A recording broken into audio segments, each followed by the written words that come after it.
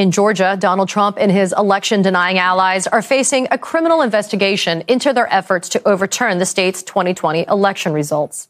And that investigation is rapidly intensifying. On Monday, Trump lawyer Rudy Giuliani learned that he is a target of the probe. And on Wednesday, despite his best efforts to avoid having to do so, he testified for 6 hours in front of a special grand jury called by the Fulton County DA, Fani Willis. Willis issued a subpoena against Giuliani last month, which stated that Giuliani made false claims to the Georgia legislature about voter fraud in 2020. This week, we also learned that Republican Senator Lindsey Graham of South Carolina will have to testify. A federal judge just rejected the senator's request to quash his subpoena to testify over 2 phone calls he made to Georgia election officials.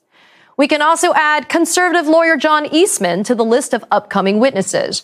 You might remember him as the guy who pushed Mike Pence to unilaterally overturn the election results. A judge in New Mexico is ordering Eastman, who's a resident of Santa Fe, to testify this month before the special grand jury in Georgia. Before her ruling, the judge said that Eastman had spoken to Georgia state lawmakers and drafted memos for the Trump campaign. But wait, there's more. The grand jury might also hear from sitting Republican Governor Brian Kemp. Kemp's still trying to quash his subpoena to testify before the grand jury, and he's accusing prosecutors of being politically motivated since he's running for re-election. But amid all of this news about witnesses who have testified or might soon testify in Georgia, it's important that we don't forget about the star witness in this entire case, the tape.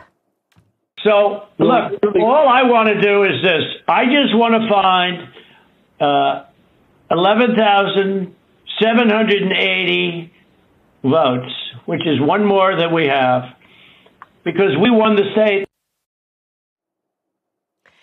My friend and legal analyst Joyce Vance is back with me. Joyce, I want to start off with an overall picture of Fani Willis's investigation. How would you assess, as a former prosecutor, how would you assess her strategy up until this point?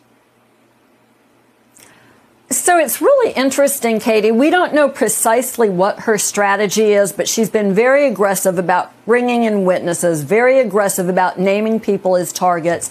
And we know she's a deeply experienced prosecutor at these sort of complicated cases. She has experience with RICO. She's highly regarded, and she appears to be fearless. There's all of that in favor of this Georgia investigation. But if you look at it really from outside of the equation of what's going on in Georgia, you also have to be a little bit taken aback that this incredibly important national issue, whether or not a former president sought to intervene illegally in an election, is being put on the shoulders of a county prosecutor in a state, because Fani Willis's resources, no matter how smart and aggressive she is, just don't stack up favorably with those that DOJ has. So we have these sort of dueling reactions. On the one hand, she appears to be acting fairly and the way a good prosecutor should act. On the other hand, it's hard to view it as being anything other than a little bit of a David and Goliath, a county prosecutor going up against a former president of the United States. You know, Joyce, though, in some way, there's this discrete issue that Fani Willis is dealing with. There's not some huge sweeping situation. I mean, I would concede that we can look at other states when it comes to the election deniers and their attempts to, overturn those election results in those other states. But Fani Willis is focusing on what happened in Fulton County, Georgia. That's her jurisdiction. So in some way, is her job easier? Despite having limited resources, is her job easier because she can look at a specific, discrete period of time with certain actors? I think in the investigation, your analysis is a good one, Katie, because she can look just at this discrete incident. She's got the former president on tape, a tape that both you and I as prosecutors would be proud to play to a jury. It's great evidence. But her investigation seems to be widening, and she's having to fight these fights in federal district courts in other states, Arizona with John Eastman, Lindsey Graham tried to go to court in his home state, South Carolina. And all of that adds to the wear and tear on her office. She has a lot of other important responsibilities. She's the DA for Metro Atlanta. And so still, I respect her greatly for being willing to take this on. It just has always seemed a bit unfair to me that she's asked to shoulder a burden that DOJ might be in a better place to take a look at. So let's talk about one of those critical people that she's had contact with, which is Rudy Giuliani. What does it mean to be a, quote, target in this investigation? And then, frankly, what does that mean for Donald Trump himself? So that word target has a lot of content in the federal system. It means that prosecutors have virtually made the decision to indict you. It's less clear what it means in state court in Georgia, where it's not used quite as precisely. But it seems clear that Willis is bending over backwards to be fair to potential defendants. And this target letter was sent to make sure that Giuliani was aware before he testified that he might want to consider asserting Fifth Amendment rights. Often this sort of a notation to a defendant can be used to open plea agreement conversations. And so not entirely clear, but again, it seems to indicate that this investigation is being run in a highly professional way. And what it signifies for the former president is that he should be very afraid of what's going on in Fulton County, because Fani Willis has, just really outstanding sort of lines of investigation open to her.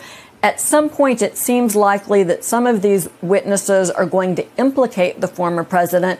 If someone like Giuliani were to decide that they wanted to cooperate in an effort to spare themselves a lengthy jail sentence, the former president, too, could find himself involved in this investigation very directly, very quickly. You know, Joyce, we talk about those many battles that are being fought to obtain and secure the lawful compliance by people like Rudy Giuliani, Lindsey Graham, John Eastman, Jenna Ellis is another example. But we got 6 hours of something out of Rudy Giuliani the other day. Don't know how much of it was alleged attorney-client privilege. Don't know how much Fifth Amendment was raised. But 6 hours later, there is some fruit that is born from those battles. How important is it in front of a special grand jury? Because I want people to remember, this is a special grand jury. They're not going to issue an indictment, right, for people. They're just collecting the evidence and collecting the information. How important is it to secure Lindsey Graham, John Eastman, Jenna Ellis, this parade of people, these Trump election deniers, for something like Fani Willis's investigation? Is it necessarily dispositive for her to then try to secure an indictment against somebody like Donald Trump? I think if you're Fani Willis, you want testimony from all of these people. They are material witnesses in your case, and she's entitled to that testimony. If you look at all of the efforts to avoid testifying, they come down to one argument that these witnesses are making, and it's essentially this: we are above the law. Yes, we understand other people would have to testify to a grand jury, but we don't think that we should have to. And so Lindsey Graham tries to rely on his status as a senator, but Fani Willis doesn't want to talk to him about his work as a senator. She wants to ask about political phone calls he made to Georgia officials, asking them to take specific actions following an election. None of these other folks has any sort of privilege or unusual circumstances that would keep them outside of the ambit of the grand jury. And when you think about how this impacts other cases, why should these people get this special treatment of not having to appear in front of a grand jury when every day all across the country, witnesses who have testimony that will be helpful to grand jury investigations are subpoenaed and they testify without a lot of fuss? They may not want to go. It may be inconvenient. They may have work to do. They may have other issues.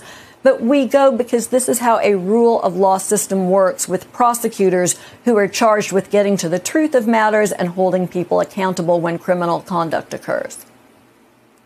You know, Joyce, I think people are tired, and I think that there's this let's hurry up, let's kind of pick up the pace kind of energy.